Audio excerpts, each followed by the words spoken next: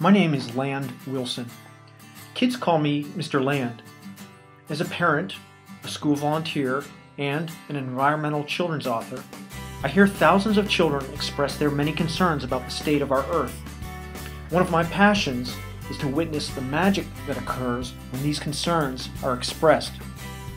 At Sun Valley School in San Rafael, California, our green team was looking for a new project.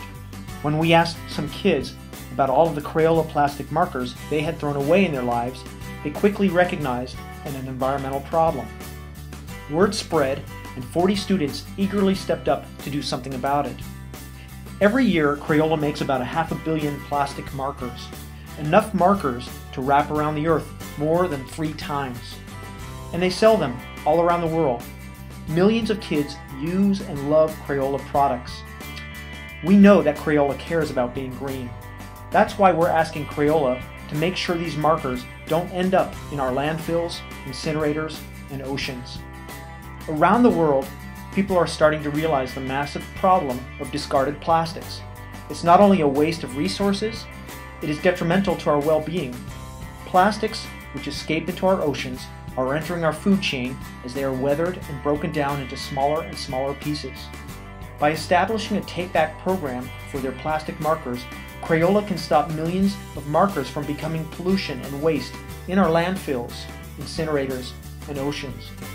The Kids Who Care from Sun Valley School is a group of 1st, 2nd, 3rd, 4th, and 5th graders. They are amazing. For 2 months, they've been giving up their playtime to work at expressing their concerns about pollution on Earth.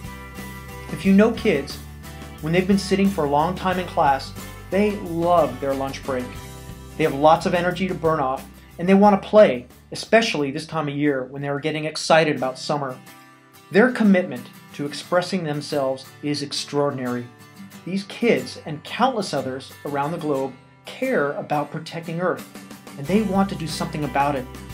Give them a voice and give them a chance, and they'll share in their words that pollution is unacceptable and we can do better.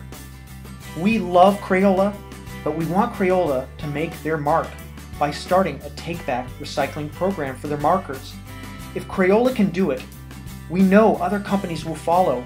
Crayola can be a leader for the environment. Crayola, will you show the world that kids are number one? Will you listen to the Kids That Care from Sun Valley School?